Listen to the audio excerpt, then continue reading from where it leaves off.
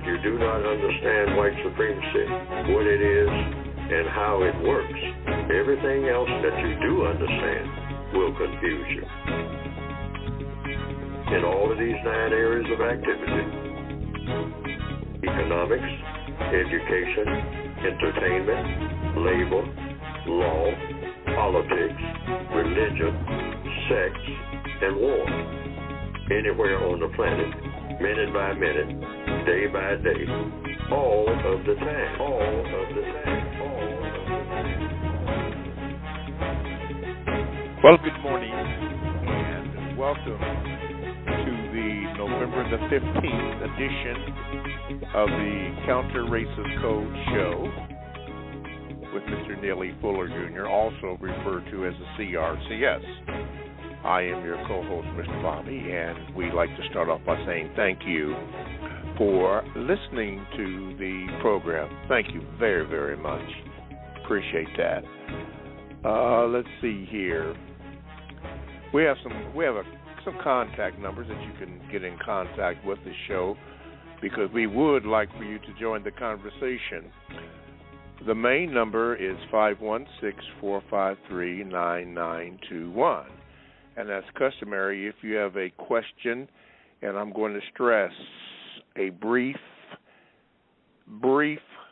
comment, just press the number 1 button, and you will get in line. And when the call screener comes on, please be sure to give them your name, and then you'll just get in line. If you are a new caller to the program, just simply tell the call screener that you are a new caller. They will let me know, and I will give you the proper introduction, new caller alert, so that you can be heard, so you don't have to worry about not being heard. You will be heard, so that will be good. You can also contact me via the Gmail. That is the numeral 7, Mr. Bobby, BOBBY, at gmail.com. And when I get it, I think I'm going to start giving out a symbol. And those that will contact me that way, you'll see that I will give you a symbol that will let you know that I have received it, and you will go into rotation. You can also contact the show, or actually be a part of the show, by participating in the chat room, and all you have to do is go to blogtalkradio.com. Then the bar will come up, and then when that bar comes up, just type in programs, and then you want to scroll down to the Produce Justice Show, hit that, and when you do that, then the chat room becomes available for you, and you can enter into the chat room and get into some good conversations, some good information, and occasionally I will read some of the ongoings in the chat room. I would ask that you do not ask me a question to ask Mr. Fuller via the chat. That is why the number is in, so that you can ask that way.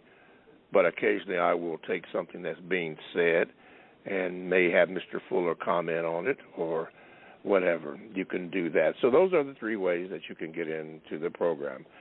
We like to say that all the material or discussions on the show you can get at producejustice.com, which also includes the books and past shows, including the Carl Nelson Show, which we have a link set up for you to hear programs on the Carl Nelson Show via our website here at producejustice.com. Okay, I think that might be it for the announcements today. Thank you, Constructive Action Items. Okay, appreciate that. Okay, so without further ado, there's a problem with my phone lines. Oh, yeah, okay. Let's see, I need to fix my phone lines. We shouldn't have to be on hold for more than 30 minutes. Well, that depends, Justice Warrior, because we have so many people that call in, and then Mr. Fuller answers the questions, and as you know, he uses examples, and it may take him some time to do that. Appreciate your inquiry on that, but that is why, and that is why it is. Anyway, but thank you for that suggestion, Justice Warrior. Anyway, let me introduce to some and present to others Mr. Neely Fuller, Jr. And Mr. Fuller, how are you this morning? I'm still learning. You are still learning. Okay, this segment is the thoughts and expressions from the mind of Mr. Neely Fuller, Jr. Mr. Fuller, what is on your mind this morning? I was thinking about Mr. Rodney King some years ago, back in the early 1990s, and just before he passed away.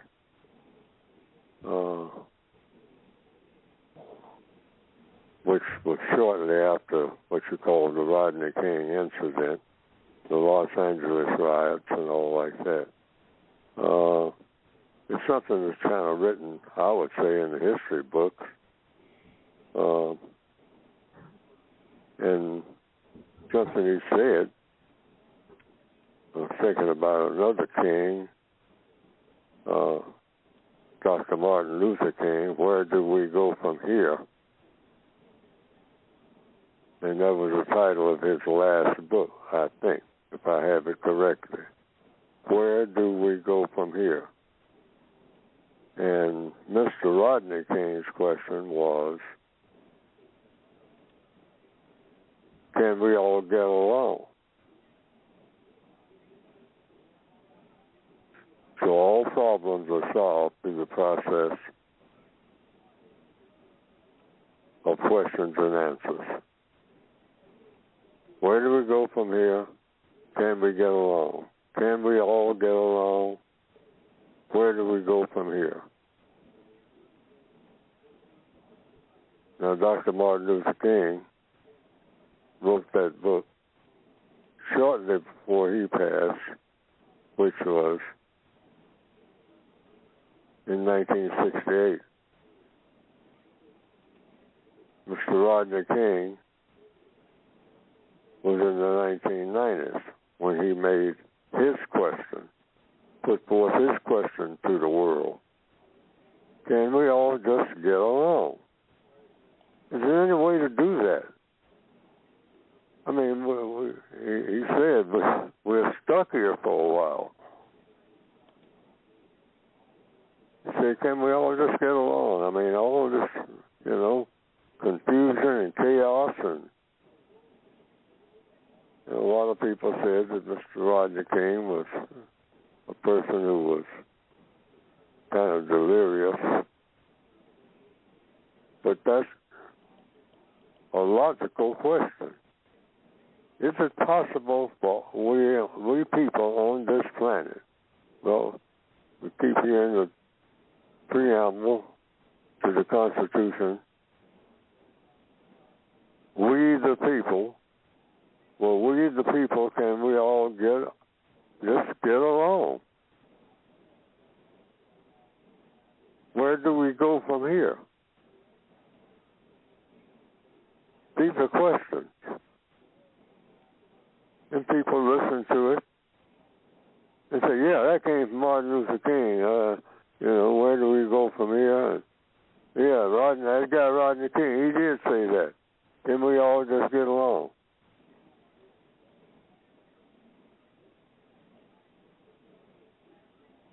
And so what happens, or what has happened since then, it's just like nothing has changed. Got as much gunfire out here as ever. And then overseas among white people, you got whole cities being destroyed, and they halfway build them back up again. Every 2 or 3 months, start patching this up, patching that up, then start buying guns and blowing them all up again. It's an old song that's got a line in it. I get weary and sick of trying, tired of living, scared of dying. The old man river just keeps on rolling along. So when I come on air like this is serious business. This is not playtime at all. No kind of playing.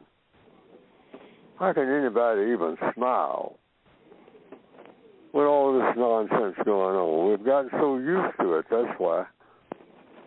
And we've become animals. Some of the worst of the animals. Worse than animals. Black people and white people. Just as crazy as we can be. All you got to do is just turn on the television. Look at all this foolishness. I don't care what kind of channel you flip. People are laughing in the middle of a whole bunch of carnage. If that's not insane, I don't know what is. 12 people in a shooting today. 15 over here. 112 over here. Can't even walk down the street, go to the grocery store. Elderly people dodging bullets, falling down with their groceries falling all out of their arms and all over the parking lot. And we dancing and cooning. White people walking by and like, let's come up with another phrasing,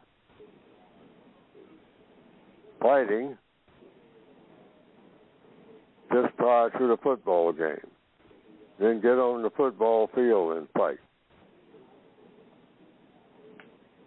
Got majorettes and got the band playing all kind of battle tunes, waving flags. Insanity. Mass insanity. And we have no idea of how crazy we are. Sophisticated crazy. I'm talking about people who are supposed to be great leaders and all like that, stepping forward, taking bows, being praised, everybody hand clapping. And bodies stacking up, so that you have to park them out in the parking lot. Can we all just get along? Can we all just get along? Get across the parking lot without getting killed by somebody who just decides to run over you. And that's routine. Now, that's what I'm thinking about. I don't know what other people are thinking about. But I think all of our thoughts should be from a couple of people named King, Martin Luther King. Where do we go from here? And can we all just get along? Can we all? That's all I got to say right now. Get along. Okay. That's fine. That's fine, Mr. Fuller. 516-453-9921. You are listening to the Counter-Racist Code Show with Mr. Neely Fuller. I am your co-host, Mr. Bobby. Let's go to the Gmails before we take the phone calls. This comes from Glenna. She wrote it last week, but I did give you a mention at the end of last week's program, Mr. Fuller. So here it is again. It says, "Good morning, Mr. Fuller." And she indicated, "Did you hear, Mr. Fuller, about an event this past week in Washington, D.C. called the Rally for Reparations, in which black people gathered to rally for reparations? If so or not, what do you think about this approach?" Well, the code calls for me not to make any kind of criticism of any type of feeble efforts, and most black people's efforts are feeble. in the system of white supremacy. To change what is into what should be. A world in which everybody gets the help that they need that is of constructive value, and that nobody is mistreated in the process. There is a word for it called justice. So anybody, anywhere, the code requires me to only say that they are doing what they are doing. That's why we need a code where, if black people, no matter how humble their efforts are, or whether I agree with it or not, or the style that they choose, if a black person anywhere on the planet is trying to do something that's just halfway constructive, particularly when it comes to race, racism, or counter-racism, I am, at the most, only allowed to say, well, they're doing what they're doing. Now, if you ask me about evaluating what they're doing, I'm supposed to repeat that same line. They're doing what they're doing. I'm not going to evaluate that. Why? I haven't solved the race problem. Neely Fuller, that's your job, solving the race problem. You haven't done it. So don't you dare open your mouth, Neely Fuller, and say anything against anybody who's trying to do what they think will help solve the race problem. That sounds like those people were trying to do something to help solve the race problem. They said reparations, repair. You don't repair something unless it's broken.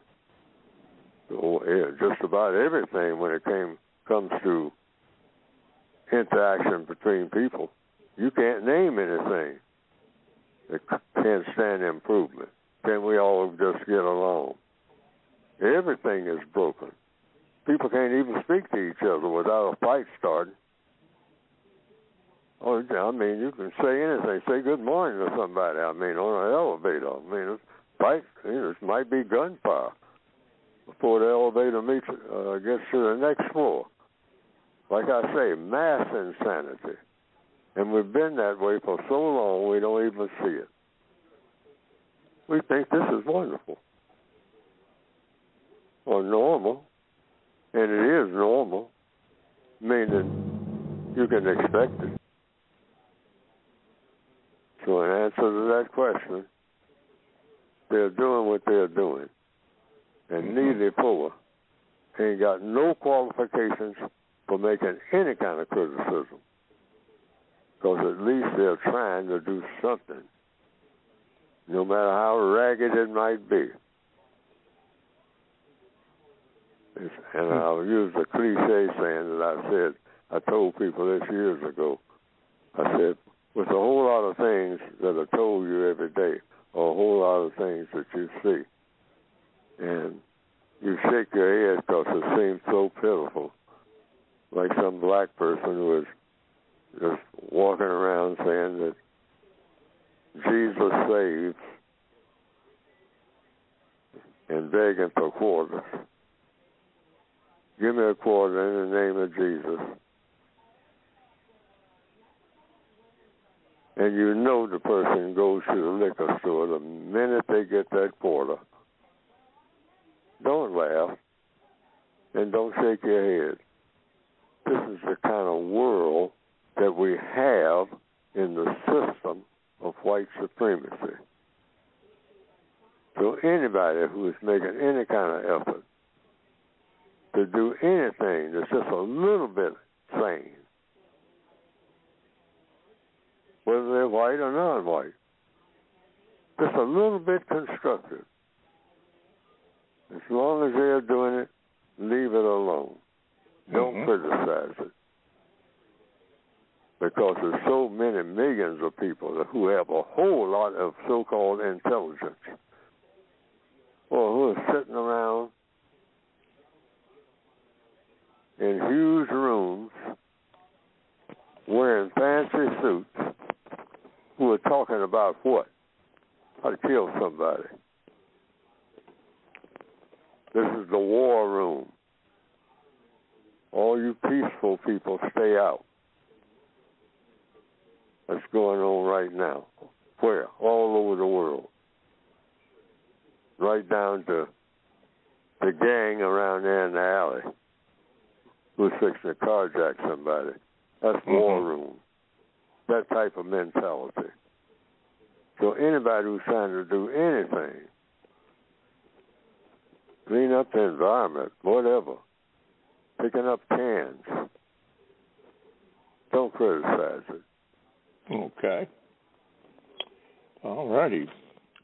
From the chat room, it has been mentioned by Justice Warrior that the Rally for Reparations event in D.C. last weekend was a very constructive event full of people who are supporters of Mr. Fuller and would have had him speaking there if that was something Mr. Fuller was ever interested in doing again. Okay. All righty.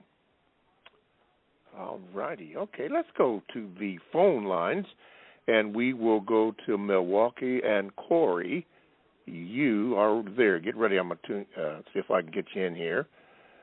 Okay, Corey, let's see here. We're buffering. Okay, you're on. Go ahead, Corey. Good morning. Good morning, Mr. Bobby and Mr. Fuller. I was referring to page 64 of the Word Guide.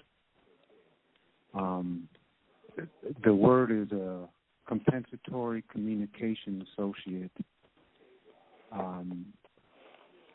It says it uses words to apply to any person with whom you or others talk to, receive information from, give information to, or engage in activity with for the purpose of helping to produce justice and or for the purpose of helping to end racism and white supremacy, according to a compensatory and or codified method of thinking, speaking, and or acting.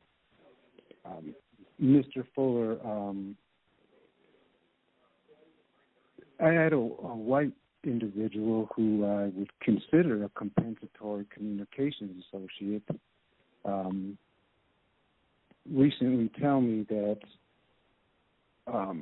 a victim of racism, a black person living amongst white people, he feels that the white people should be, and I'm quoting him now, bending over backwards at the chance to reconcile and work towards healing and ending racism. And those who truly yearn for justice should do everything they can, but those who hide from the production of justice should receive their reward. And he goes on to say, the hell that they produce awaits them. I wanted to ask you, Mr. Fuller, what do you think of this?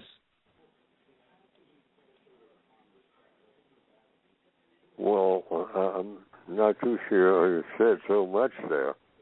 Okay. I'm trying to get to the epicenter of what's being said. A white person is having a problem in his or her interaction with black people and talking about racism. Is that the picture? No, it's basically a white person expressing to me, a non-white person, that he feels white people should be doing everything they can to try to work towards ending racism, and he doesn't see it happening at all. Yes. Okay, he's making a statement. So the question to me is what? Do you agree with this? Yeah, I don't see it happening. See, it's either you do it or you have racism, according to the code. You either have it or you don't. No such thing as in between. You either have a system of white supremacy or you don't. And that's it. I mean, you don't have to go around and say, well, now this and that and the other, and you either have it or you don't. And as long as you have it, you have it. There's no such thing as degrees of racism. Well, now I checked yesterday and it looks like it's getting a little better. No, we need to get out of that altogether. Is it gone? That's the only question. And if it's not gone, it's just like starting all over again from when it started, the first minute that it started. This thing called racism and or white supremacy. That's the code position. I mean, in a slang term, you might say, don't take no prisoners on that. You can't say, well, it's a little better than it was in 1622. Hey, stop it. Don't say nothing else about that. Is it in existence this minute? And if the answer is yes, then it means that it's just like starting from scratch. It's just like nothing has happened the whole time that the first person that thought about being a racist thought about being a racist. That's how you measure it. You don't measure it by any other measuring stick. According to what? According to counter-racist logic in the year 2022, which is where we are now. It's just like nobody ever lifted a finger. Every morning that you get up, there's been zero progress because racism is so poisonous. It's no like cancer. It's no such thing as a little bit of it.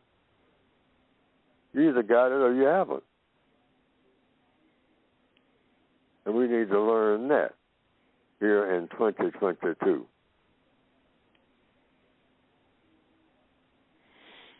All righty. Thank you, Corey. Thank you for your inquiry. Let's take a station break here. You are listening to the Counter Racist Code Show with Mr. Neely Fuller Jr. And we thank you here on at ProduceJustice.com. If you would like to be a participant in today's conversation, whatever question you have, just simply dial 516-453-9921. Press the number 1 button if you have a question or a comment, or you can just listen to the show as many people have done. You can do that. You can also Gmail me at the numeral 7, Mr. Bobby, BOBBY, at gmail.com. And when I get it, I will give you a symbol that I'm going to start using now that will let you know that I have your Gmail and that it will be read at some time. I don't know when, but it will be read. You know, you can also join or be a participant in the chat room. All you have to do is go to blogtalkradio.com, and you want to make sure that you click on where it says programs. And when you do, you'll come up on the Produce Justice show. So you want to click on that, and then click where it says chat.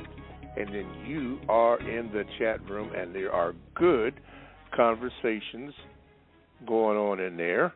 I was looking for a review from Constructive Actions items for last week, but I didn't get that, but that's okay. But there are good conversations in there, and you might pick up something. As a matter of fact, one of the statements was made by Still Learning, too, in response to what you were talking about when you opened up the show, Mr. Fuller. It says, has anyone ever provided a response to Rodney King's question, can't we all just get along? If not, who should? Good question. Have you heard anybody respond to that, Mr. Fuller? No. Okay. I haven't heard anybody give a codified plan, because that's what the code says. We need plans. We need plans, not just slogans. We need plans. So what Martin Luther King said, Rodney King said, can we all just get along? Dr. Martin Luther King said, his last book was, where do we go from here? I haven't heard on all these years. He was killed in 1968. Mm-hmm. In all these years, how many people have really said, well, I got the plan. The plan. Not just something thrown together, a bunch of slogans about, well, we will rise above it all. That's nice. Slogans are nice, but I've said on this program and other programs, and I've said according to logic. Logic says that slogans are fine, but slogans are like titles of books. I have a book with a title, in fact, several titles on the cover. But suppose you bought the book and opened the book after reading the title, textbook, workbook for victims of white supremacy, and it's got almost 500 pages, but in the book, every page is blank. Now, black people got a whole bunch of slogans. Black Lives Matter, you name it. We got the slogans. But a slogan is like a title of a book. They do serve a purpose. I mean, if you walk through a library and there's no titles on the books, my goodness, you'll be in there forever just trying to find anything that you were looking for. So books should have titles, and the title should be prominent on the covers of the book. And that's what slogans are. They're leading you to problem solving, all right, one way or another. All books are directly and indirectly, either for better or for worse, because there's two ways to solve problems, the correct way and the incorrect way.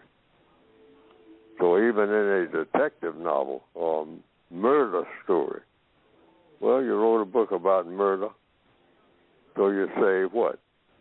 When you turn a few pages, you find out that they got a detective in there named Dan Hatfield, and this detective is going to try to do what?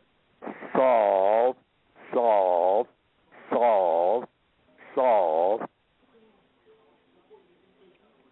the murder. Well, they really don't need much of any of those books. Mm-hmm. But maybe you can learn a little bit something, since people do murder each other, and you do try to find out who did it. But somehow, down through the years, getting back to the race issue and books about the race issue, the books contain basically just one slogan after another. You never get to the page that tells you what to do about anything. It's just more slogans, more book titles, or someone talking about at great length how they feel about something. Not what you do about the something, the problem, doing about the problem, but how to feel about the problem. Now, this next page will make you sad. Well, you're already sad. That's why you bought the book in the first place. You're trying to get rid of that sadness. Or should be. According to what? According to logic, that's what. Okay. According to logic. All righty. All right. Thank you, Mr. Fuller. Let's go to Toronto, Canada, I believe, and that's George. George, get ready. Let me see if I can tune you in here. Okay. Okay, George, you're on with Mr. Fuller. Good morning. Oh, hi, Mr. Bobby. Hi, Mr. Fuller. I'm just experiencing a lot of racial dislocation. I tried to get my job back, and the white supremacists decided that they're not going to allow me to have my job back. So since I'm a victim of racism, all I could do is make requests to the white supremacists, and that's what I continue to be doing. So they said that they have laws that say that everyone has the right to due process and equal protection under the law. But I've spoken to the white supremacists. I've made my reports, and they still send me around in circles. So I was just wanting to ask Mr. Fuller, what else can I do? I mean, I try to use logic, and I create my codes, but I still keep getting sent around in circles. Okay. All right, so you want Mr. Fuller to answer, what else can you do? Mr. Fuller, he's asking what else can he do? Spread out his request. That's all any of us can do. That's all I did. That's all I've done all my life. I'm in the system of white supremacy. I've told people, well, what is your basic title, or what are you this? I say, I don't have but one title that counts. Victim of white supremacy. That's the only title I've ever had. And a lot of black people have said, "Oh man, I mean, come on. I mean, you said you was in the Army. Did you have a title there? Was you a sergeant?" "Yeah, I was a sergeant. I wasn't no officer, nothing like that." "Well, I mean, what rank were you?" And all like that. "Well, have you ever taught school?" "Well, I been to school, lots of schools and whatnot, training mostly by the military." Every black person got a whole bunch of titles if you want to use them. But in answer to the question, you keep right on keeping on. Confucius said, and I've said this on this show, on this presentation. Confucius, if I saw it correctly, said, "Move slowly if that's the only way you can move, but don't stop." And then there's another illustration of the same philosophy by Memphis Slim, a blues singer back in the 1950s. As you go through life, you can't help knowing you can always get help, but only the way you're going. If you want to go into the cocaine business, you just keep plugging. Just keep on. You don't know cocaine from talcum powder, but you want to go into cocaine business. You start spreading it around. In other words, you start telling people, asking people. Some guys around here dealing drugs, man. I ain't dealing no drugs. I don't even go out. How do you go about doing that? Who do they contact? What's the first step? If you keep going in that direction, next thing you know, you're going to be dealing drugs. Mm-hmm. That's what Memphis Slim meant. As you go through life, you can't help knowing you can always get help, but only the way you're going. So in answer to your question, you just keep asking. Like Andy Dufresne in the movie Shawshank Redemption. He said, "I'm going to start trying to get money from the state to build a library." And so the warden totally laughed at him and said, you can write all the letters you want, but the only response you're going to get is, but the only thing they're going to give you money for in this prison is more guards, more bars, some more walls. In other words, strengthen this prison that way. Ain't going to give me no money for no library for these dunderheads. Mm-hmm. But Andy said, I'm going to keep trying. I'm going to see if I can do it. And so finally he did it. Okay? And there's all kinds of illustrations of that, you know. Yes, sir. Yeah. Keep on keeping on. And not just ask the people that where you are. Spread yourself out. Ask people in other places. But don't turn loose to ask them where you are, because you can tell them that always emphasize that you are trying to obey the Constitution. If they keep saying, well, we're not going to give you your job back, you say, but the Constitution requires that I continue, that I don't give up. Like that's what the football games, the playing of the national anthem in the Northwestern Hemisphere is supposed to be all about. I mean, that's what the Star-Spangled Banner is supposed to be all about. Allegiance to the flag is what's supposed to be all about. It's supposed to be about the Constitution of the United States.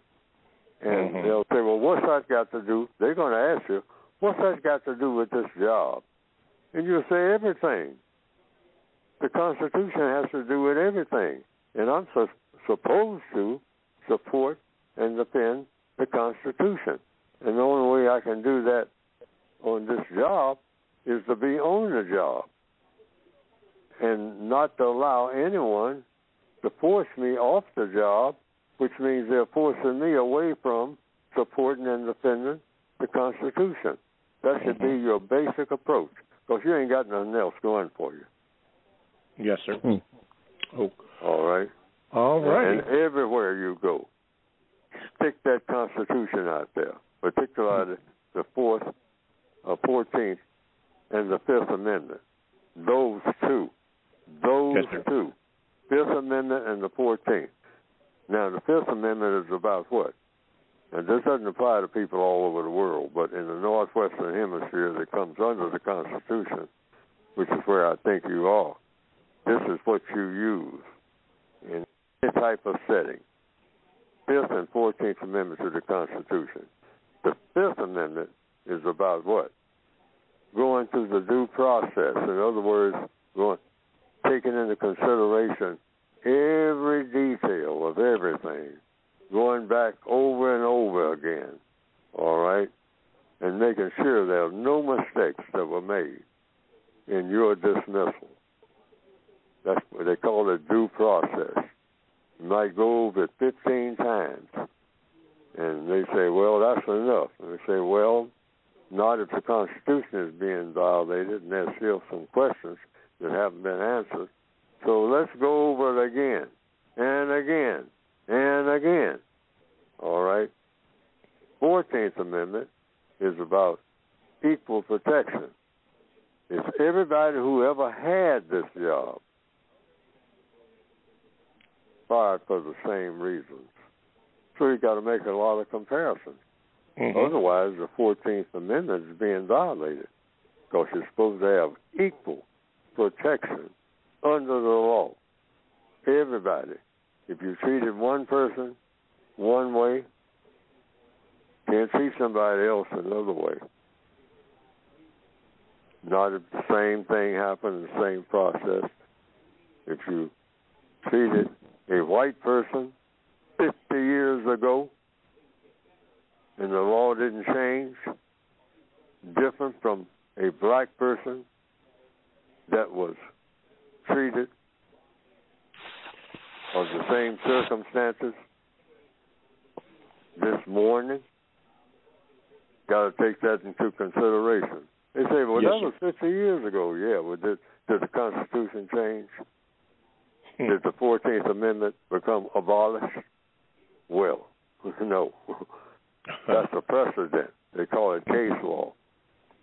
That's what they call it, case law. Meaning case law. We got an example here of another person under the same circumstances who was not terminated. Now, what about that? They say that was 2,000 years ago. I don't care how long it was ago. The law is the same. That's why we need a code. It stays the same until you have to change it on account of conditions have changed. And then you let everybody know what those conditions are and why the changes were made. And you do that very slowly. Yes, and sir. then the Supreme Court justice will tell you. All righty now. All righty. Thank you very much, Mr. Fuller. Thank you very much. Yeah. Applause on that one. All righty. For those who were interested, constructive action items want a review for last week. Thank you, constructive action items. And it starts off by this. Number one, this is from last week, November the 8th, 2022. Tell yourselves the truth at all times. Number two, a quality relationship requires that both parties be equal in that relationship. No one has the power over the other person. Number three, constructive contacts only. Solve a problem or leave the interaction.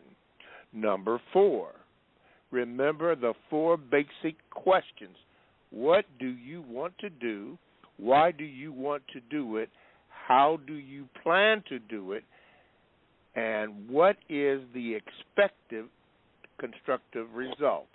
Number five, always do the most constructive thing you can do to become smarter, more effective with your time and energy, and solve problems without making additional problems. Number six, stop focusing on the, quote, failures and flaws, end of quote, of non-white people. Keep your focus on racist man and racist woman, the cause of the failures and flaws of all people on this planet. And number seven, reveal the truth and produce justice and correctness. Thank you, constructive action items. Thank you, thank you, thank you, thank you. Mr. Fuller, this is the time that we set aside for you to speak about your book. So have at it. Now, all these things are the things you just read off in the textbook for victims of white supremacy. Supposed to tell you what to do to solve problems. It's supposed to be there in the book. I mean, that's what the whole book is supposed to be about. What do you do when this happens? What do you do when that happens? Even in one-on-one relationships, male-female relationships. What do you do? What do you don't do? At all times, under any circumstances. Okay, and you can get the book by going to producejustice.com. And that's just a simple way of putting it. What's the book for? Well, the book is for solving problems and how to do them and when to do them. And, you know, when you start, when you find out that you got a problem. I mean, one that's addressed to you, not just addressing the race problem in general. No. Anytime you are doing anything constructive, and the book is supposed to be about what to do that's constructive and what's non-constructive, so you make the least bit number of mistakes in what you do and how to go about it in solving problems. You are dismantling the system of white supremacy if you are black and you are solving problems. I'm going to repeat that again. You are dismantling. You are tearing the system of white supremacy apart if you have black skin, but the moves that you make are always constructive and not non-constructive. Problem solving, not problem making. If you are constructively solving problems and you have black and or non-white skin, but you are constructively solving problems, you are sabotaging system of white supremacy to the nth degree. It doesn't get no better than that. That's all you got to do. This thing that I'm doing, is it constructive? Just ask yourself that. Whatever it is you're doing, any time of day or night, wherever you are. And that's what every non-white person, every black person should constantly ask yourself, wherever you happen to be. Say, well, wait a minute, look at me. I'm out tonight. All right. I do go out at night. And what am I doing right now since I'm out? Am I doing something constructive or am I doing something non-constructive? Am I making a problem or am I solving a problem? There's no wiggle room there. Just ask yourself that. You don't have to ask nobody else. And that's what every non-white person on the planet should be doing 24/7. Am I making a problem or am I solving one? Am I doing something constructive or am I doing something that is non-constructive? And if you're doing something non-constructive, stop doing it and do something that is constructive. Yes, sir. And you'll be doing everything that's required that the code book is about. And the code book is supposed to help you stay in the constructive lane. You can get it by producejustice.com. Okay. And it's addressed to the individual person, what you do each and every day, how you talk to people, and how you respond when they talk to you. Okay. That's white people, non-white people, any kind of people. Yes, sir. Yes, sir. ProduceJustice.com is where you can get the book and a lot of other information that is on there. Okay, back to the. Oh yeah. This is the number that you can call, and phone lines are open. Okay, got a clear one today. Call this number if you'd like, if you have a question or a brief comment. Please don't abuse that. Please do not abuse that. 516-453-9921. And the lines are clear. Let's go to, ain't that it? Let's go to the Gmails here.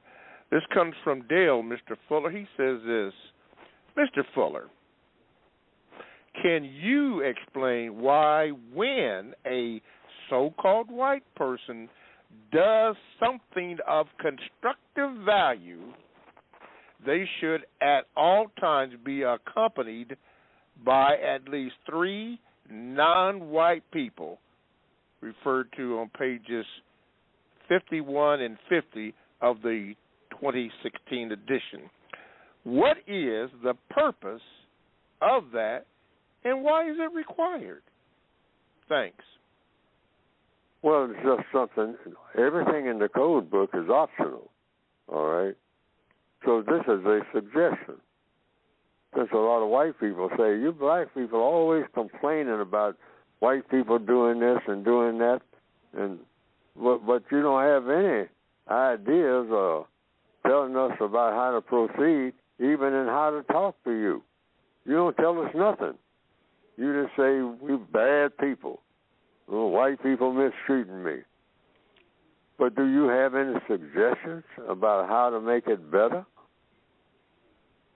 White people ask that.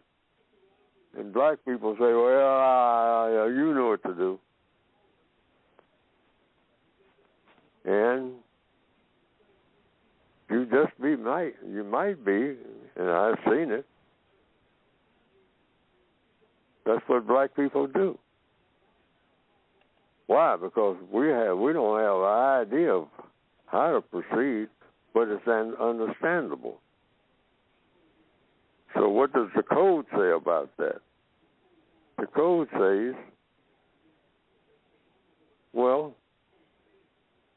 black people just do the best they can. Like Neely is writing a book with a bunch of suggestions. Now, if white people don't like what he wrote, then they say here on page 67 or whatever it is, a white person can step forward, which they have never done. No white person has ever done that in interaction with me. Ask me about anything. Okay? So, but I'm saying if a white person has a complaint about what I'm trying to do, make the complaint. And then also, now this is that thing about complaining. Anytime you complain about anything, have a suggestion ready about something better to do. Otherwise, be cautious about making a complaint. It doesn't say don't make a complaint, but in fact, the code says never make a complaint. Make a report. Report something that's happening that shouldn't be happening, and then make a suggestion about what to do about it. Or ask for the people who are supposed to be smarter than you for a suggestion about what to do about it or what they can do about it. The person who is smarter than you. Because the smartest person is always the person who is supposed to be solving the problem. Remember that. That's part of the code. The smartest person, and a lot of people like to brag about how smart they are. Oh, you're the smartest person? Out of the 9,000 people in this stadium, you said you're the smartest person? Oh, well, now, okay. And you can go silent. And if they say, well, why is everybody so quiet now? So we're waiting on you to solve the problem. The smartest person is supposed to be the person who has solved the problem, not a person who's trying. That's code. I mean, that's rock solid code. All right. A lot of black people always talk about how many credentials they got for solving a problem. But you're saying credentials? Talking about credibility and problem solving? And you haven't solved the problem? Say, well, I'm working on it. Well, you know, everybody can say that. Everybody says, I'm working on it. All righty. Well, we have come to the conclusion of the first hour of the Counter Racist Code Show with Mr. Neely Fuller, Jr., and we would like to thank you for your listenership. We'd like to also thank you for your calls and hope that you continue. Now, if you have to go, we hope that you can come back next week. But for those of you who are going to stay, we have a full hour to go on the Counter Racist Code Show with Mr. Neely Fuller. Let me remind you, when you call that 516-453-9921 number, please be sure to give your name to the call screener. The person in the prefix 586 has not, so I don't know your name. But when we commence on the second hour, I'm going to come to you. So hopefully somebody will get your name in there so I can give you the proper introduction. We can do that. Okay, Mr. Fuller, we have about 50 seconds. So what's your final word as we close out this first hour? Get the book. That'll be a start in any problem that you have. And most of the things in different ways have been said by people who have written other books. Sometimes people have talked to me and said, well, what about religion? I say, do you have a religious book? Well, if a religious book will help you to solve problems, use that one. That's a part of the code. Mm-hmm. The code is about anything. You know, an instruction guide for your new car that you just got. Yes, sir.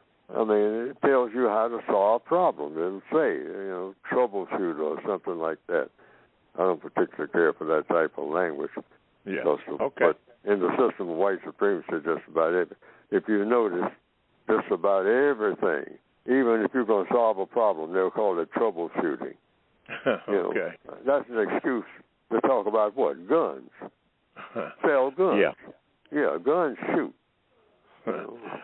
All right. Well, thank you, Mr. Fuller. That concludes the first hour.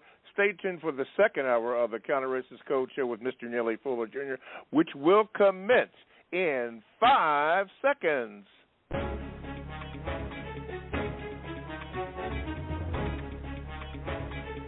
All righty. Welcome back to the second hour of the Counter-Racist Code Show with Mr. Neely Fuller, Jr.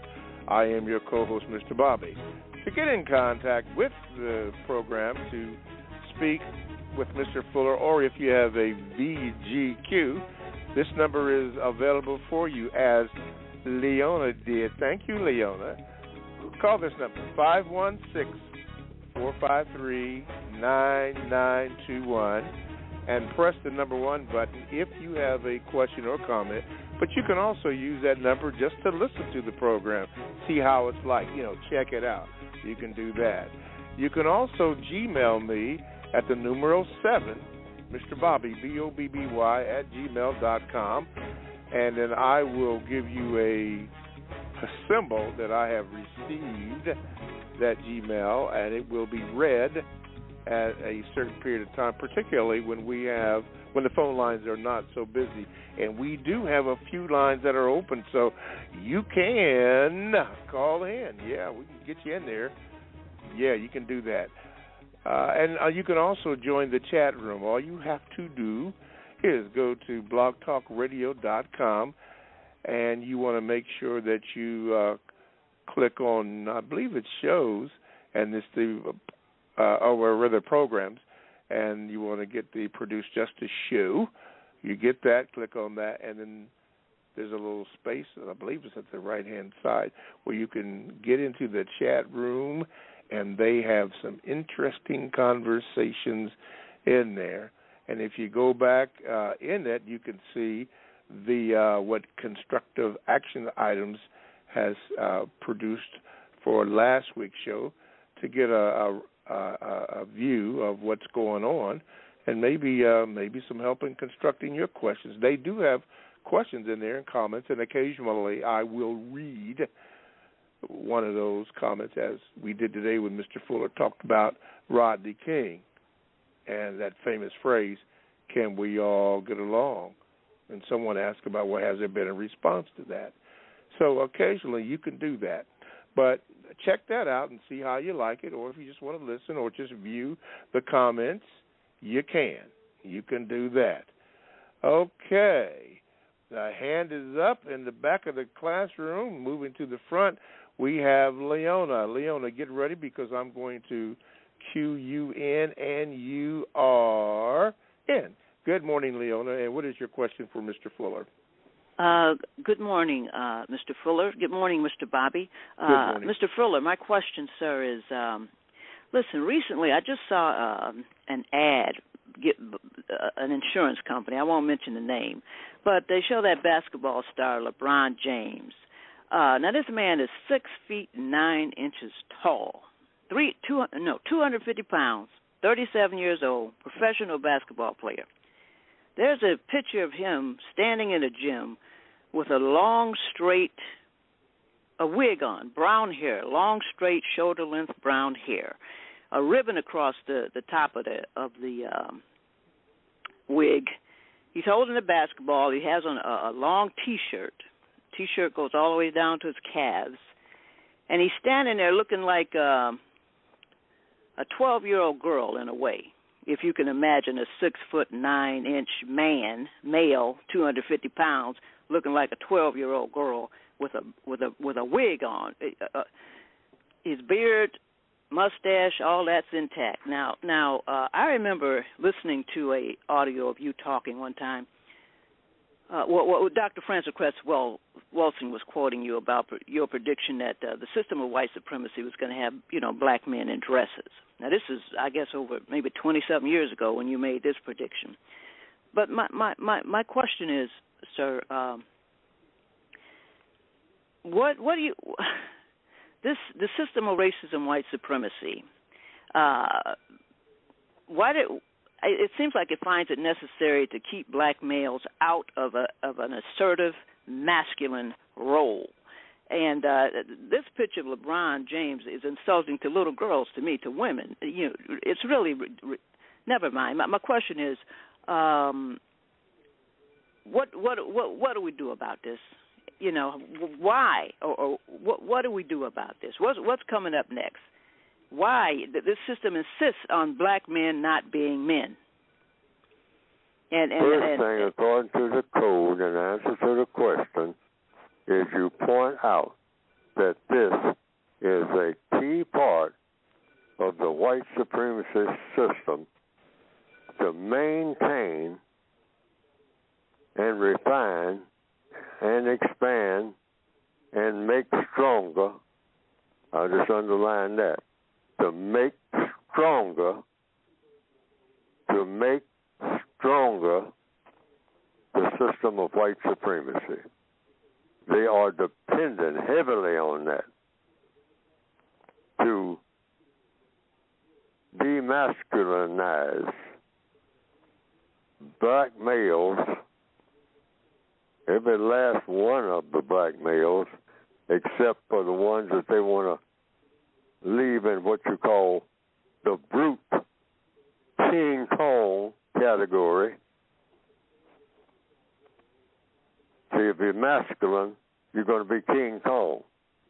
They got about 12 different varieties of movies that they just keep showing over and over again. You can look at those movies. It's not on my list, but they got plenty of them. Going way back to Fay Ray, I believe, this white woman, who was so,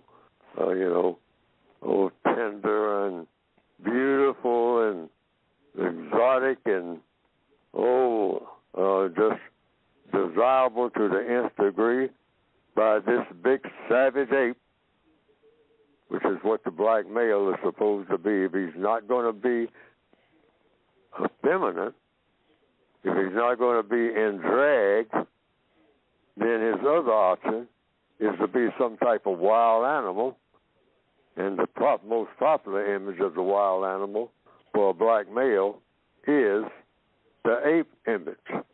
King Kong, stepping on cars and tearing up buildings, not being constructive at all, knocking airplanes out of the sky. And being motivated to do all this destruction by what? Lust. Lust for what? A white woman. Now you can be that. And they got to put chains on you to hold you down, to keep you from chasing down that white woman and stepping on the cars all the way and destroying cities. Or, if you don't want to be that, and you're a black male anywhere on the planet, you can put on your mother's high-heel shoes and lead the rainbow. And they will drench you with money and any other enticement that you want. That is obvious to anybody who got eyes to see, or even if they're blind, if they got ears to hear. That this is what black males are doing. Many people are saying that ain't so, when it is just as obvious as anything can be.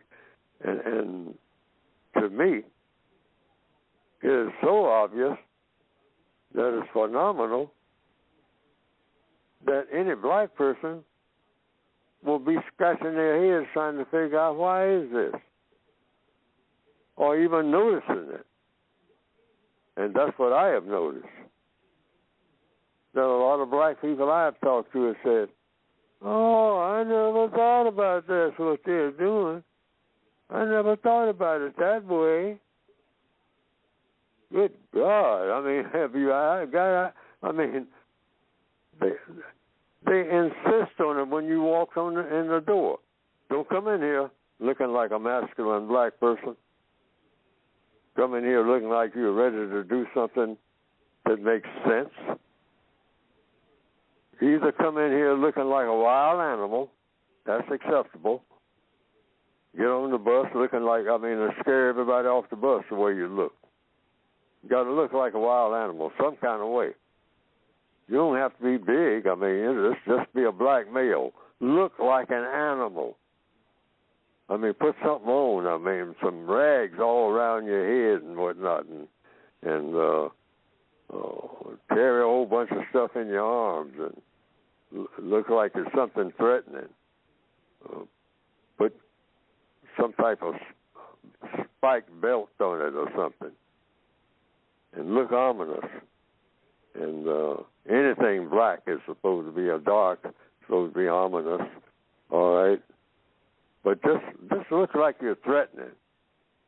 That you're something that needs to be caged, something that needs to be in a cage, never let out of a cage.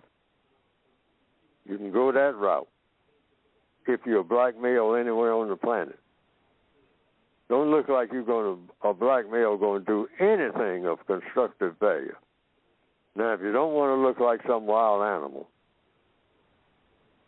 and we'll even gear what we call the popular look, so that even if you're a professor, when people see you for the first time, you look like an animal. When you walk into a classroom and you got a black professor, that black professor is supposed to, your first reaction is, he looks like an animal. Why's he got on all that stuff? Because it makes him look like a wild animal. If you've never seen a certain type of wild animal before, look like something strange, something that you're not going to run to, you're going to run from. If you see it coming down the street at midnight. Mm-hmm. All right? Mm-hmm. We don't even see that that's what they're doing. And they pay well for it. And we've gotten to the place we call it a part of our culture. Now, that's image number one, wild animal. But they prefer you to be the image number two. They prefer number two to be number one, rather than have the wild animal image, the King Kong image. No, if you're black and you're male,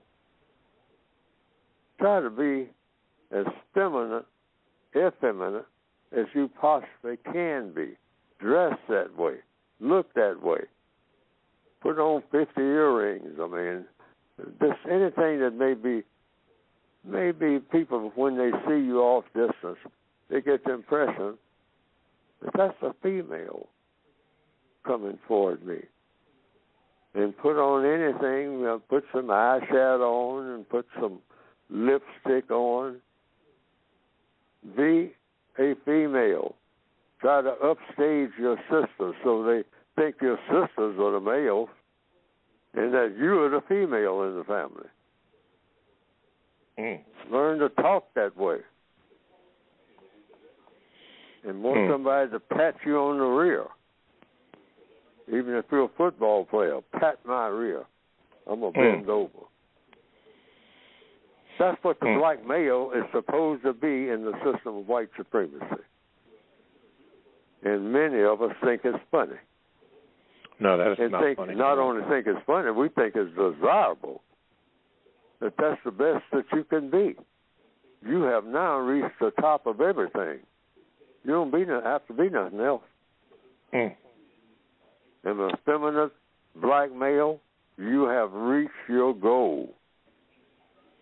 And if you got to take the number two spot, it's the King Kong spot. That's the run-up. Now, what else you got? Nothing.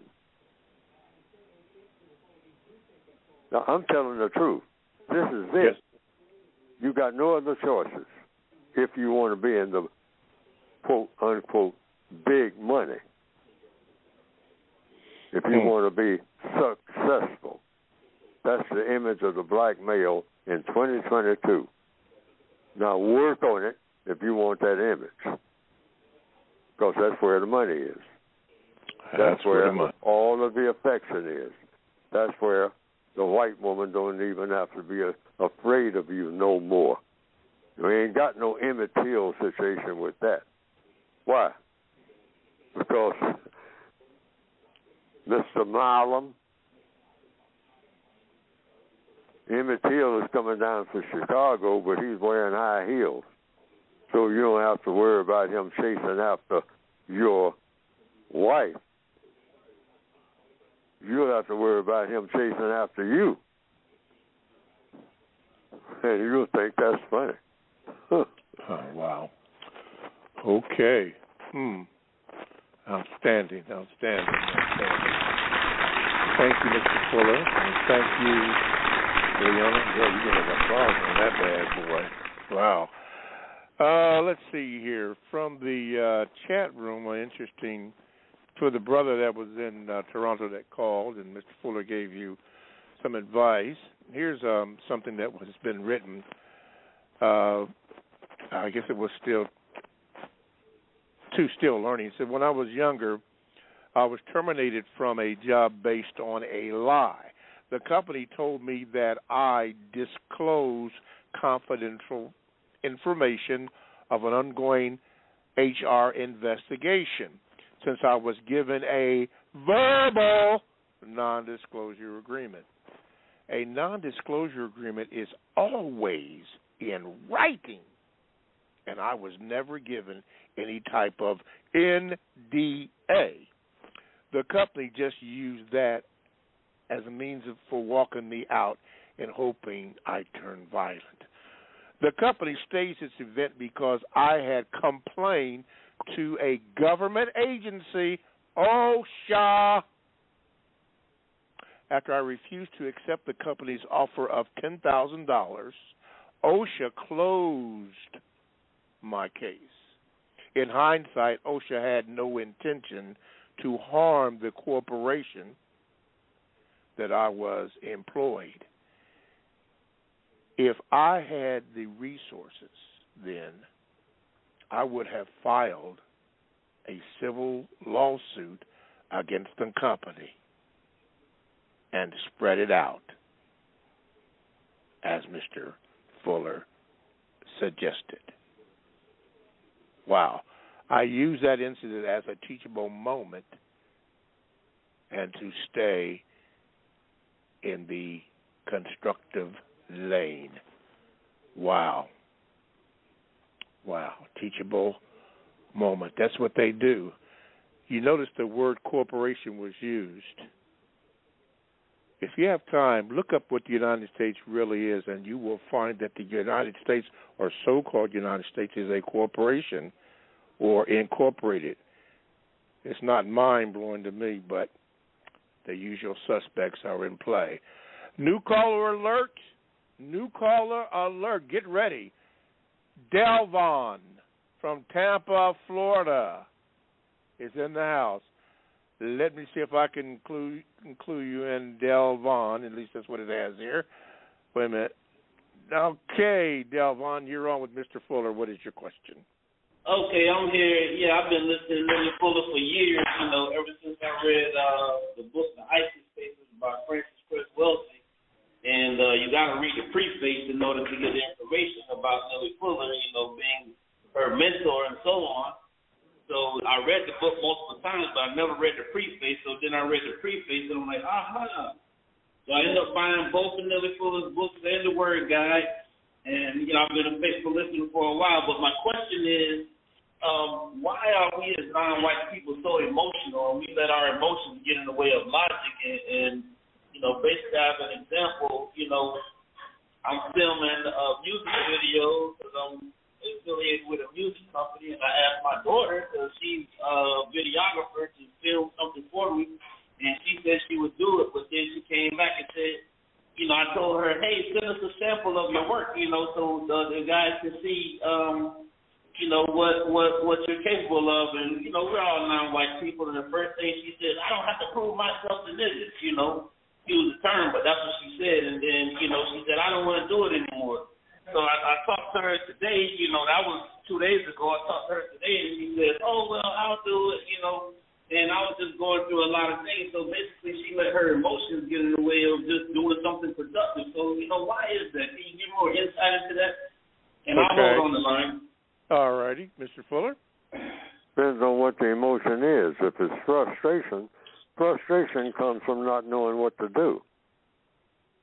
And then once you get frustrated, frustration comes from confusion. If you get confused, then you get frustrated about being confused, meaning you don't know what to do. And you don't know what to do because you don't understand what somebody else's plan is when you ain't got a plan, or you're not able to execute your plan. So that's where frustration sets in, confusion sets in. And when you have frustration and confusion, the next thing is going to be anger. You can't stay frustrated and confused without at some point getting angry, getting mad. And when you do that, then you start doing things that you really look back later and say, I shouldn't have made that move. Mm-hmm. See, but so how do you eliminate all that in front? First of all, don't expect anything to happen in your favor anywhere you go. That's always a mistake. Always think that when you walk out your door, you're walking onto a battlefield. Mm-hmm. And when it comes to the emotions of, that not feeling good about something, that's why I made that movie list that's so long. It's a lot of lessons in movies. Sometimes you can learn things in movies just by looking at it in a breezy manner, what I say, it's using a slang term, that reading a book, is a little bit more laborious when you can learn the same lessons in a movie. Or that's why they have pictures in books sometimes to kind of help you along. They say, one picture doesn't always work. That's just an old cliche. But one picture is worth 1,000 words. So motion pictures sometimes, you pick up things. In the movie Saving Private Ryan, there's some soldiers on a battlefield. And there's one scene in the movie Saving Private Ryan where one of the people in his captain's unit, one of his fellow soldiers, says, Captain, you're talking about us charging a machine gun nest, and we're just 4 or 5 people, and we got a lot of open ground between us and the machine gun. And if we go charging up there over that open ground, machine guns are made to shoot down people who are running in open ground. They're going to kill us all before we get anywhere near them. So, it doesn't make sense, and it's risky, And then he gave the bottom line after he made his little presentation to the captain. He said, I don't feel good about this. And the captain had a question for him. The captain waited, for him to say his little piece. It didn't take him long to say it. He said, but the bottom line was, I don't feel good about this. And the captain said, when's the last time you felt good about anything? Now, I point out that scene. If you're black and you're on the planet Earth, and you're in this system of white supremacy, and you feel good about something,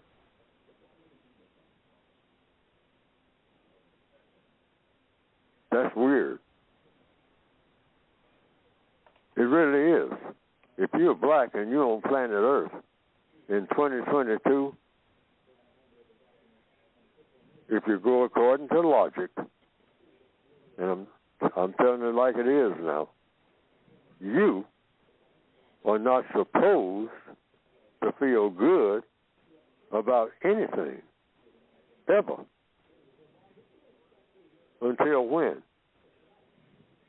Until white supremacy ends, that's when.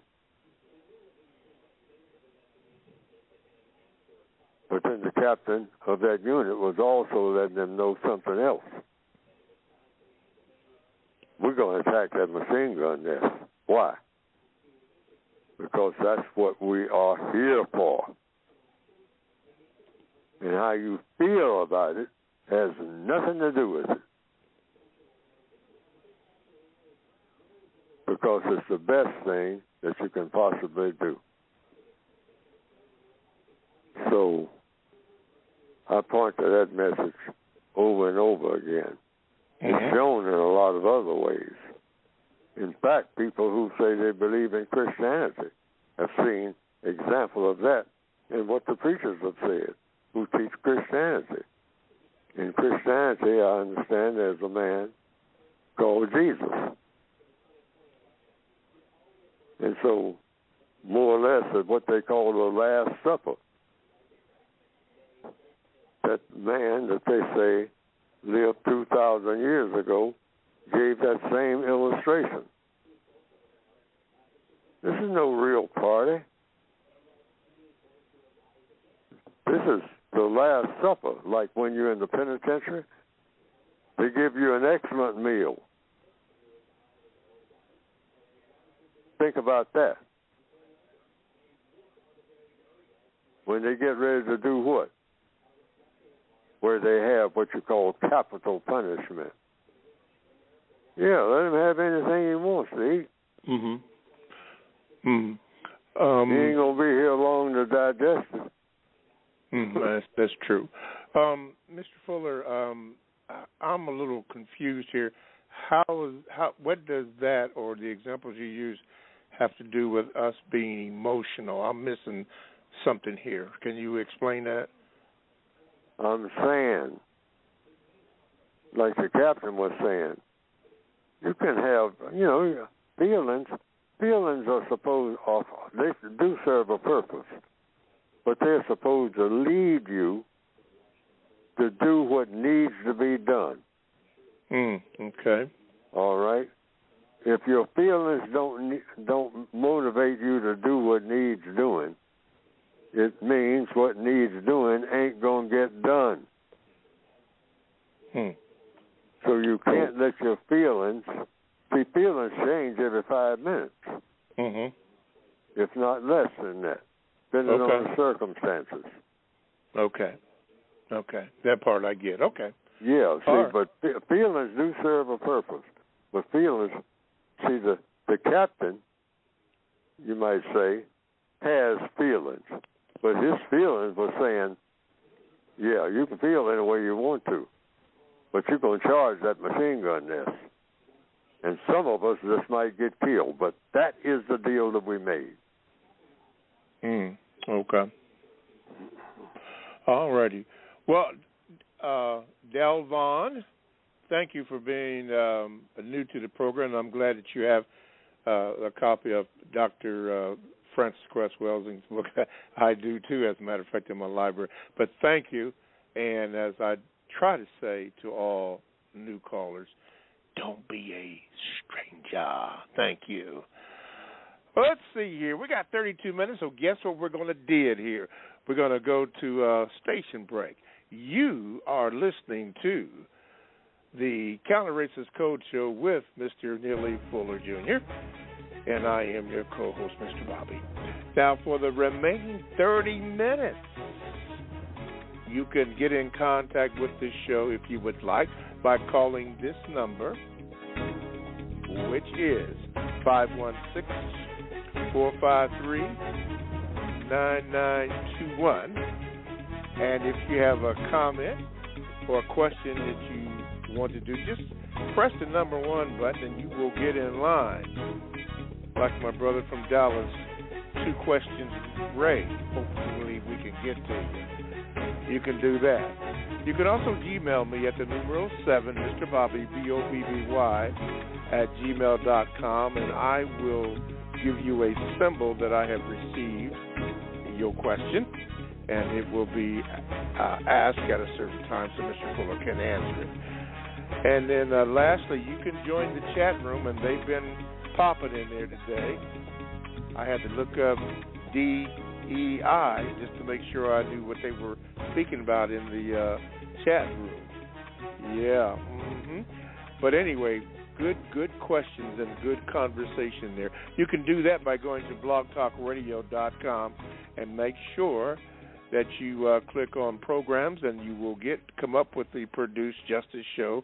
Click that bad boy on, and then the chat room becomes available for you, and you can go in and read the chats.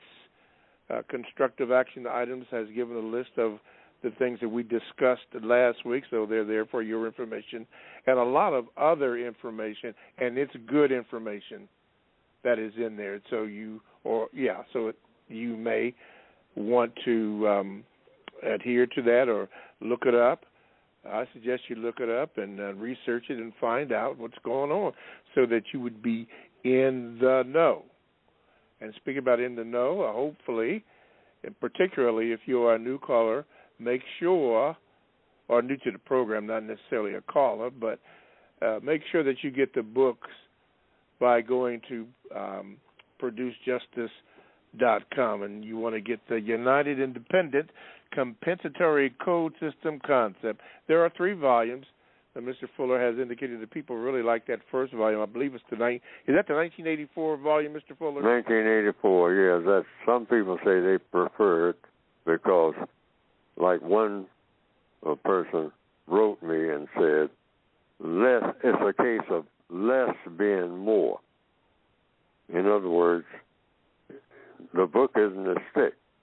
And it was back in 1984. And a lot of people have told me they prefer it because it's easier to read and they get the point.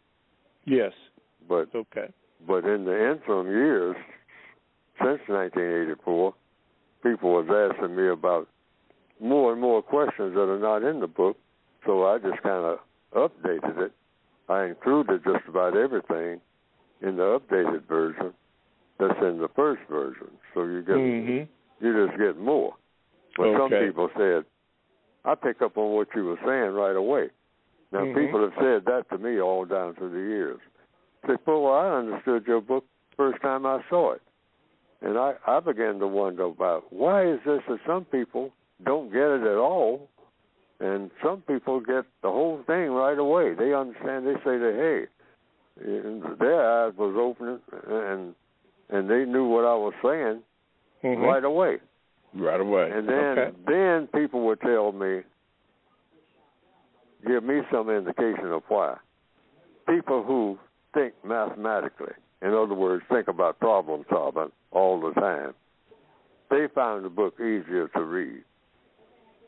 Okay. But people who like the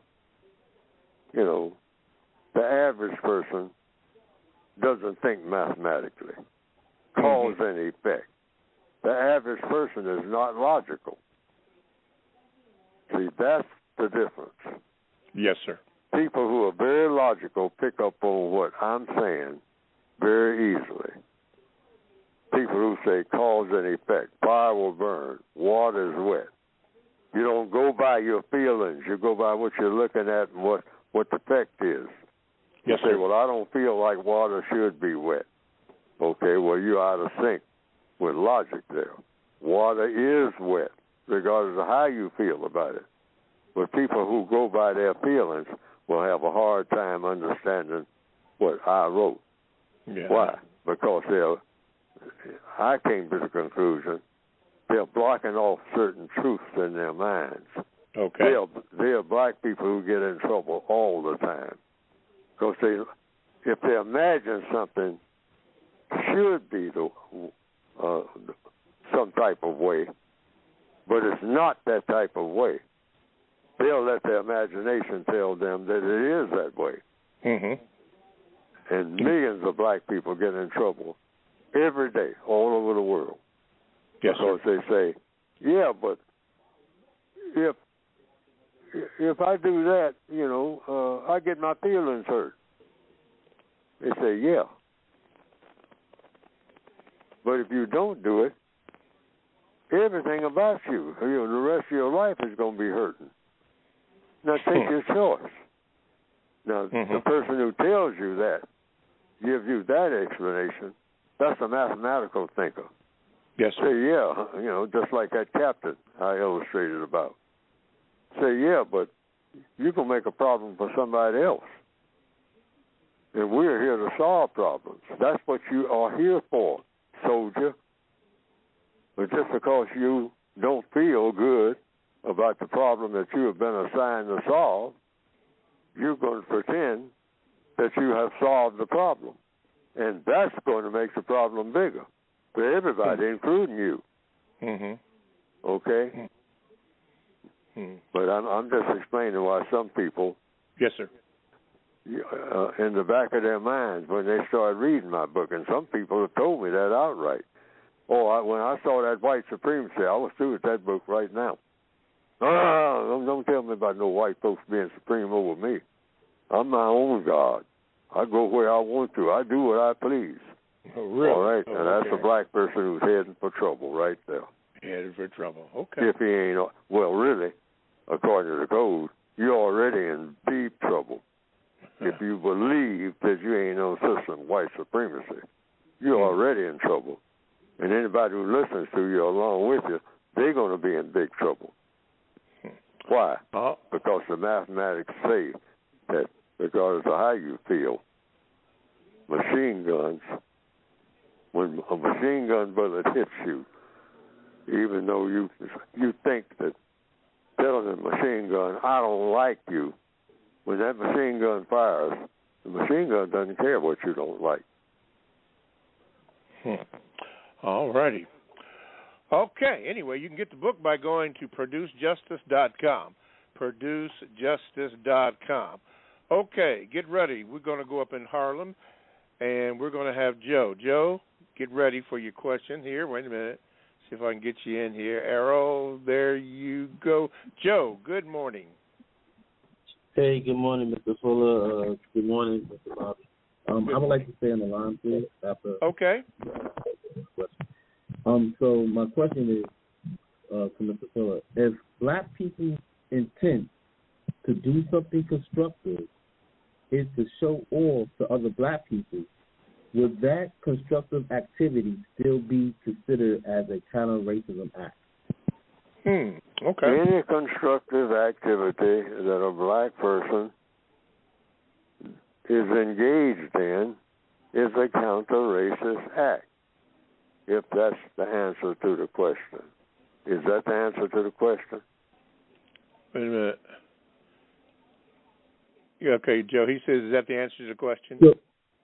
Yeah. Okay. And so if a person reason for doing this counter-racist act, the intent is to show off to other black people, is that still a counter-racist act? If the intent is to do what? To show off to other black people. This counter-racist... wait a minute. The intent to do what? The intent to do something constructive is to show off to other black people. Would that did you say show off? I didn't get that second thing that you said. Hey, Joe, did you say show off? Yeah, the intent is to show off. The constructive activity, the intent to do that constructive activity is to show off to other black people. Okay. Show off to other black people, he said, Mr. Fuller. No, the intent for doing anything constructive should be to do something constructive that will solve a problem. That's what constructive is, solving a problem. You need a roof over your head, so you put a roof up there. Now, that solved the problem. Why? Because you needed a roof. So, you went and got some lumber and put it together and put the roof over your head. And then it started raining. And your paperwork and everything, you're an architect. Now, the rain is not getting on your blueprints, et cetera, et cetera, et cetera. And you've solved that problem. And you're comfortable in what you're doing.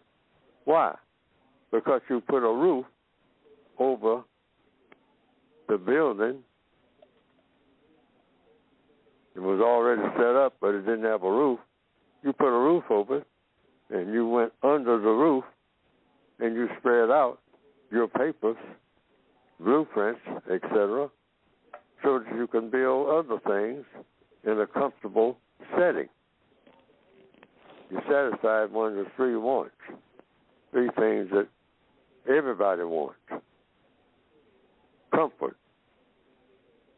And if you're doing something constructive and you're comfortable in doing it, you can do more of it.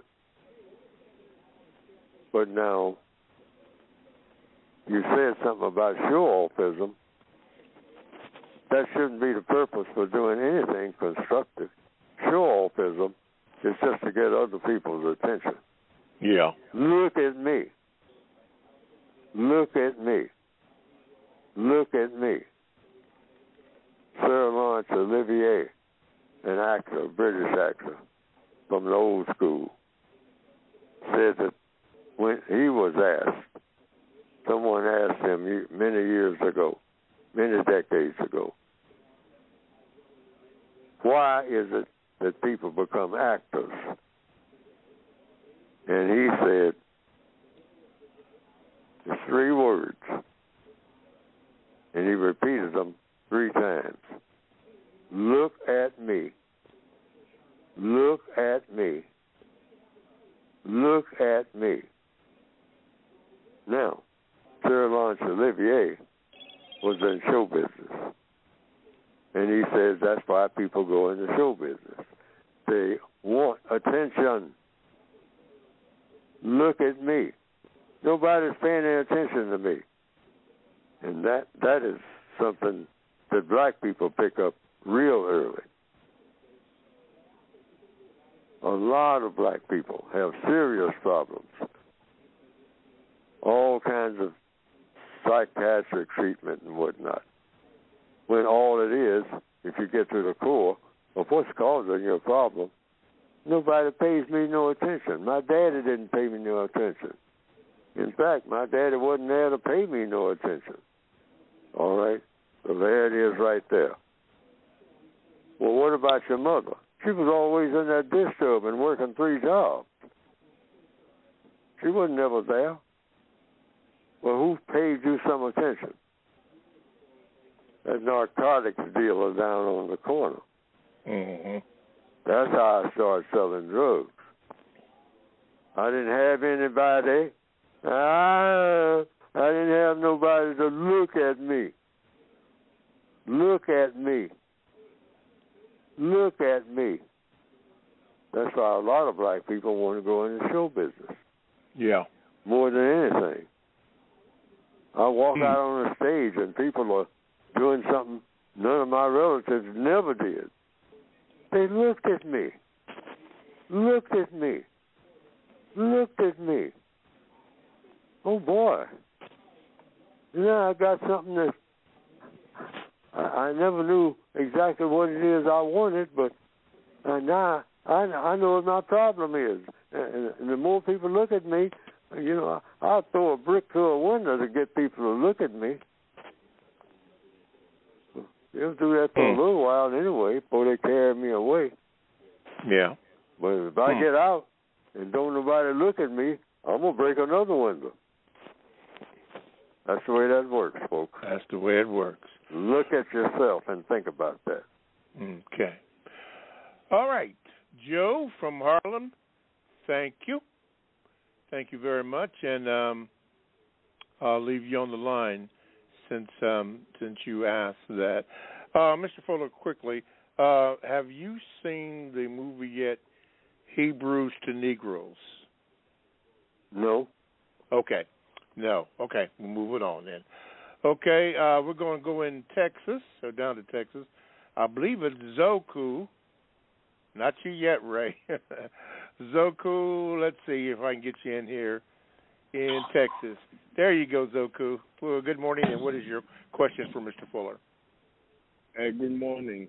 I got 2 questions real quick. The first one is that It's a follow-up question I asked Mr.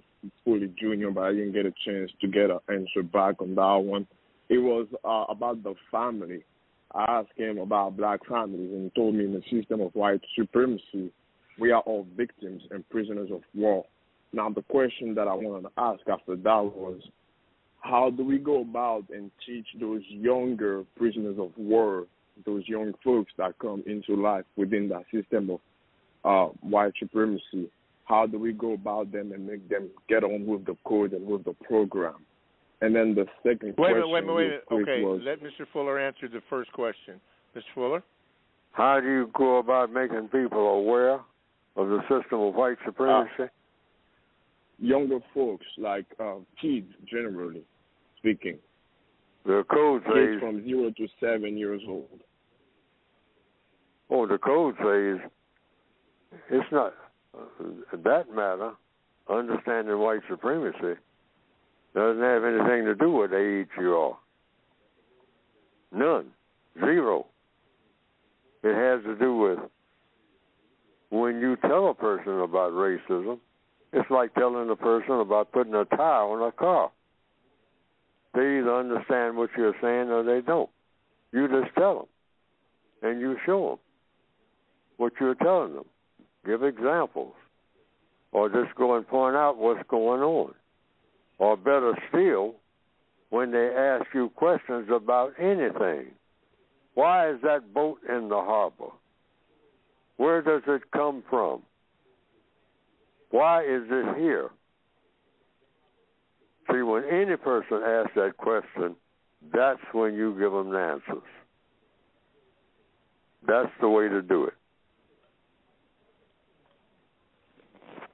If you're in Ghana, there's a boat in the harbor, and a person, any person of any age, why is that boat in that harbor?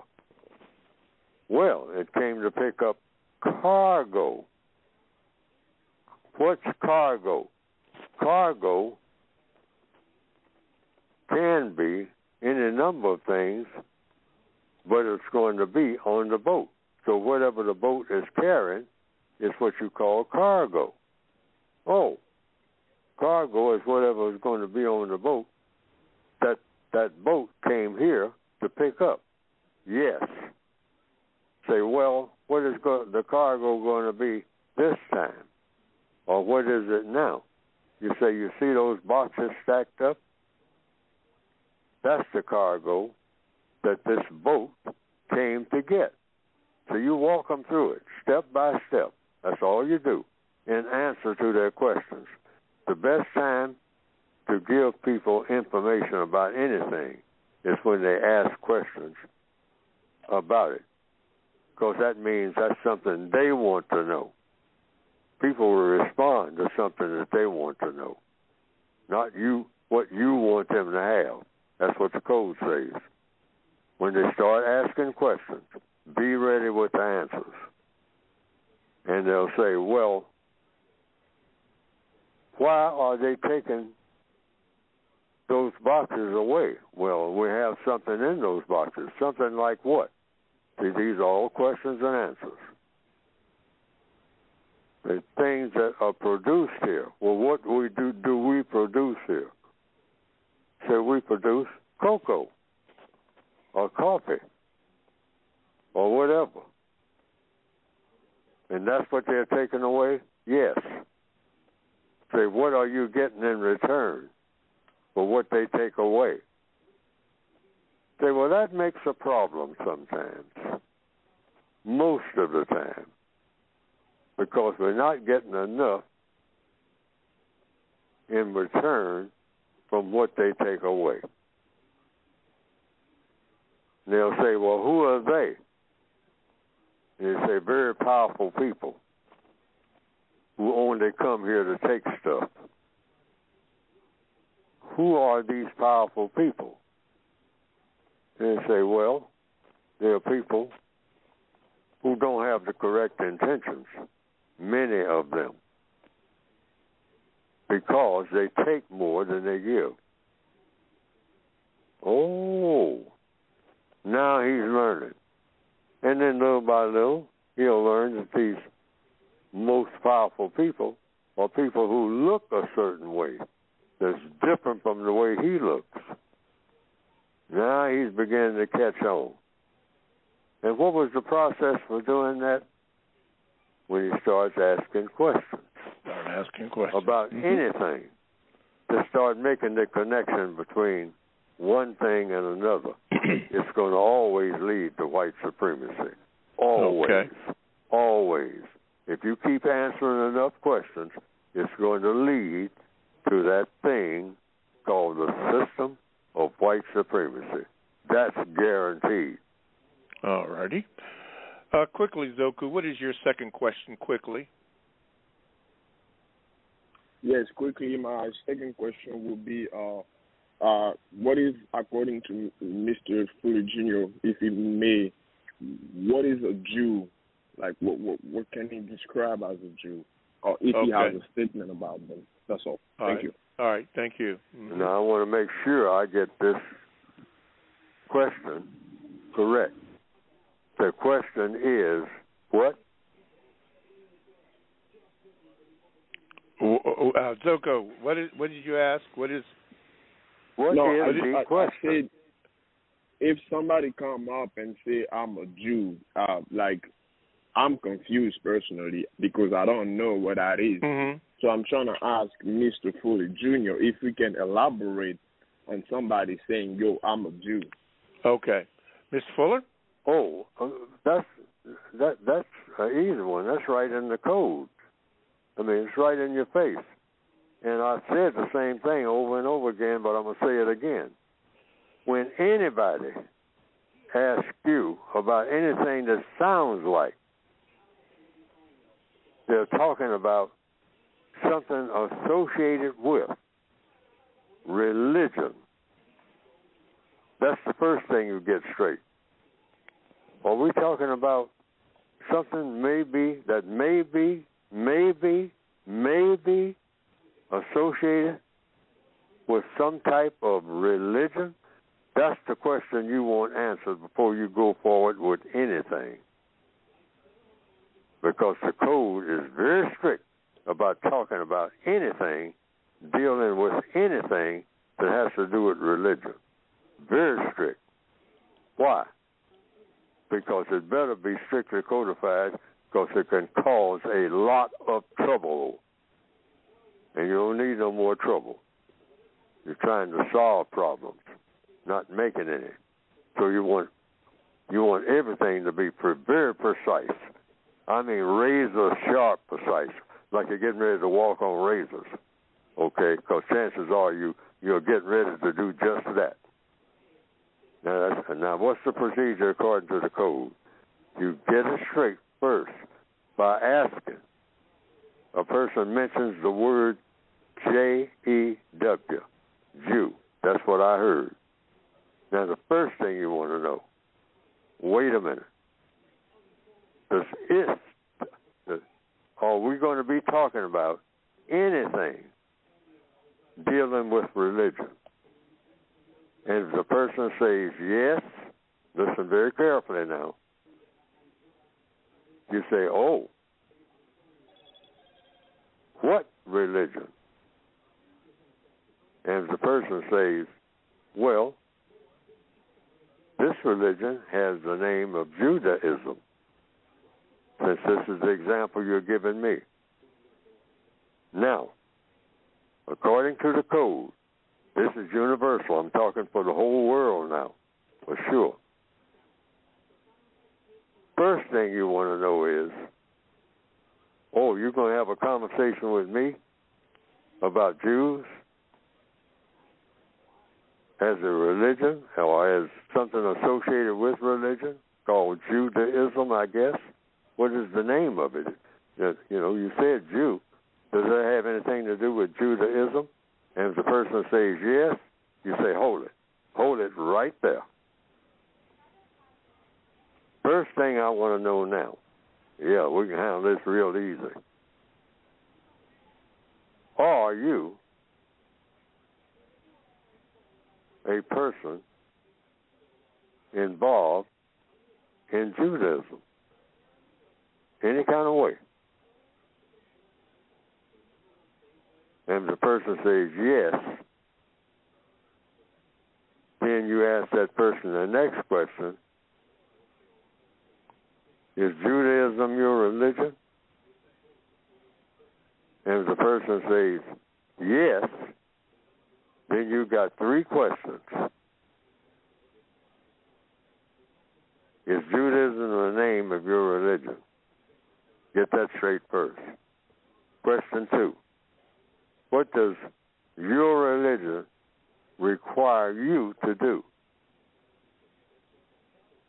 in all areas of activity? Now, if the person doesn't have time to sit down and talk about that, then you say, well, we'll talk when you have time. Why? Why is this important? Because the one thing you definitely don't want when you're talking about to anybody about any kind of religion, you don't want and 1 ounce of confusion. Not 1 ounce. If you start getting confused about anything, you back off and say, hey, we are heading toward an argument now. And that is an absolute no-no. Because that's what arguments do. Arguments lead to confusion. Conversations lead to information, constructive results. It's a big difference between an argument and a conversation. And arguments lead to more arguments. Conversations solve problems. So ain't no point in talking about something that's going to make a problem rather than solve one. And then the third thing you do, there's 3 things, simple to remember, but you got to keep track. I've repeated this many times on the air. You're talking about religion, 3 things you want to know. 1, 2, 3. What's the name of your religion? Your meaning whomever you're talking to. What does your religion require you to do? In all 9 areas of activity: economics, education, entertainment, labor, law, politics, other people's religions, sex, and war. That takes care of number 2. Question number 3. What does your religion require you to do in all of those areas of activity when you interact with me? And don't argue about the answers. Don't make any comments about the answers.